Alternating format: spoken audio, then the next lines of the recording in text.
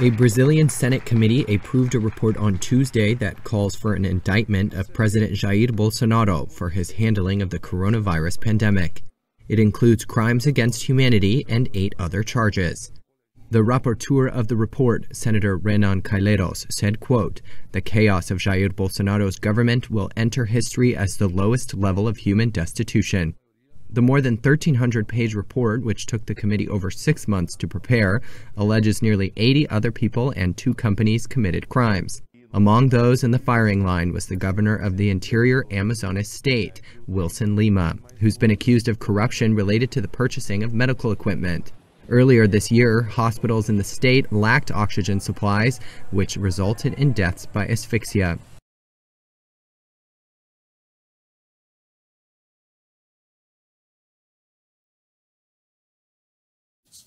Well, Russia has just concluded large-scale military drills with Tajikistan near its border with Afghanistan. The Taliban takeover there has been a cause for concern for some of its northern neighbors. Tajikistan has refused to recognize the militants' authority and has teamed up with Russia to beef up border security. The tensions come ahead of talks between the Taliban and regional powers. The start of the last day of military exercises in the mountains of Tajikistan. Led by Russian troops, a total of 4,000 Tajik, Belarusian, Kazakh, Kyrgyz and Armenian soldiers are practicing anti-terrorism maneuvers.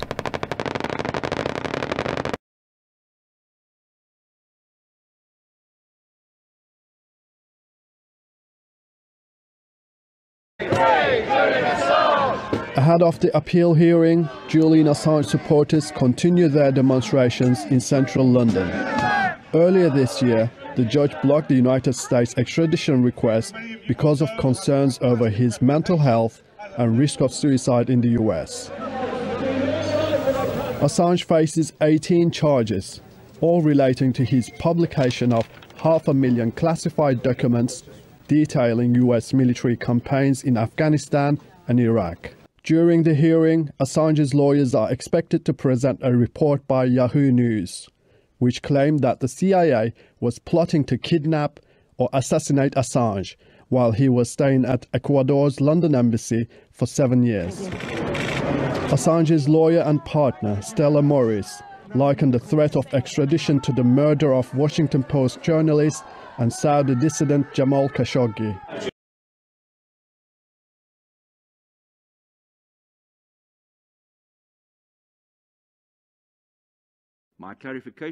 A South African court on Tuesday rejected an application by Jacob Zuma seeking a prosecutor's recusal from his corruption trial.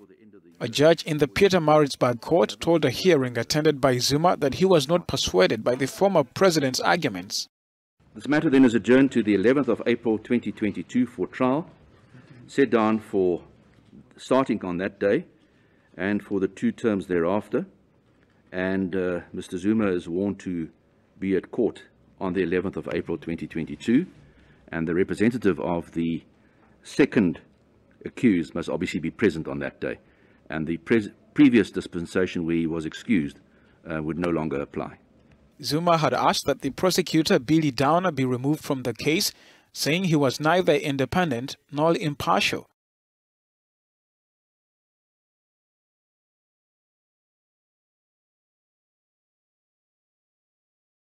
Alongside the vaccine, perhaps the best weapon against COVID-19. This orange capsule is molnupiravir, a medication developed in the United States by the Merck laboratory. France has already placed an order, even though the European Medicines Agency has not yet approved it. Delivery is expected within a month. France moved very early on this. We have already placed a pre-order. 50,000 doses of this medication will be delivered to France. The antiviral treatment is highly effective, according to Merck. Clinical trials show that molnupiravir halved the risk of hospitalization and death. It also has a significant size advantage. It's the first anti-COVID medication to be available in capsule form. It's reserved for patients who have tested positive but have not yet been hospitalized.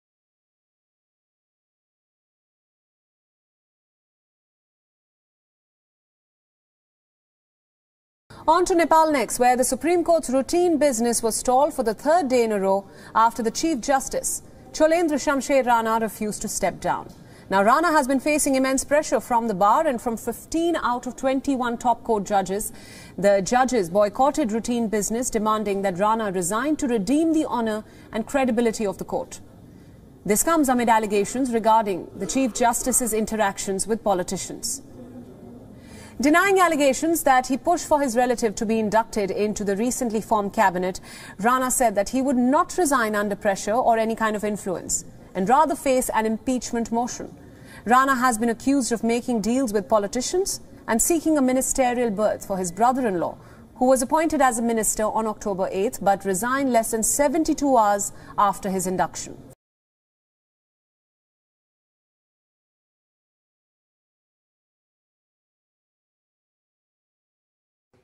Southern Madagascar is facing its worst drought in 40 years. The level of hunger here is so severe, the UN warns it could soon lead to the world's first famine caused by climate change. The tropical island country in the Indian Ocean that's used to cyclones, heavy rainfall and drought has seen an alarming decline in rainfall in recent years, affecting small farmers and cattle herders. People in southern Madagascar have seen their incomes decline even more. Water is scarce, fields have dried up, crops have died, and there is little food. Some are eating locusts, cactus, and even mud just to survive.